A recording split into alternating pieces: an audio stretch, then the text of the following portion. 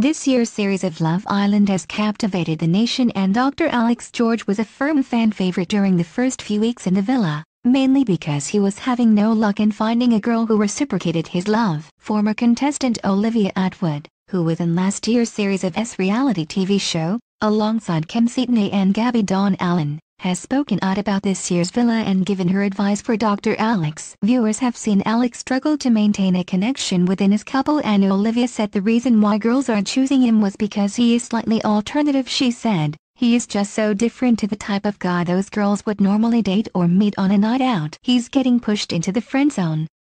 Olivia also advises, to improve his success rate, he needs to relax and come out of his shell a bit. "I know it's easier said than done though," and there. Based on her own experience in Season 3, Olivia commented on what characteristics the women in the villa are looking for in a man and said, "Fit, obviously, a good sense of humor and loyalty. Someone who makes you feel like you're on the same team, because that's the only way to survive there."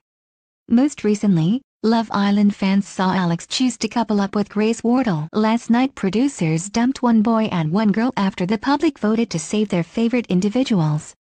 Grace left alongside Frankie Foster, who was coupled up with Samira Muddy.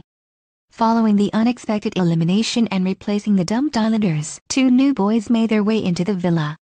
And as Idris Virgo and Kieran Nichols joined the series, they had their eyes set firmly on a few girls in particular. Idris revealed, "I'm looking for a soulmate, a partner in crime, a long-term partner. I've got my eye on Kaz, Crossley, Georgia, Steele, and Samira." Meanwhile, Kieran is planning on turning Casimir and Megan Henson-Barton's heads. He explained, "In the villa, I've got my eye on Kaz in terms of looks and personality. She has her head screwed on and she knows where she wants to be, and that's a trait I look for.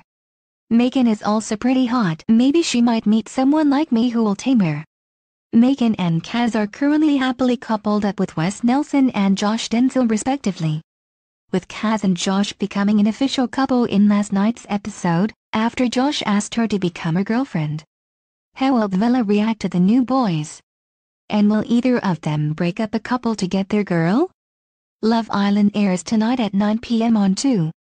Olivia Atwood is brand ambassador for iHeartWines. www.iheartwines.co.uk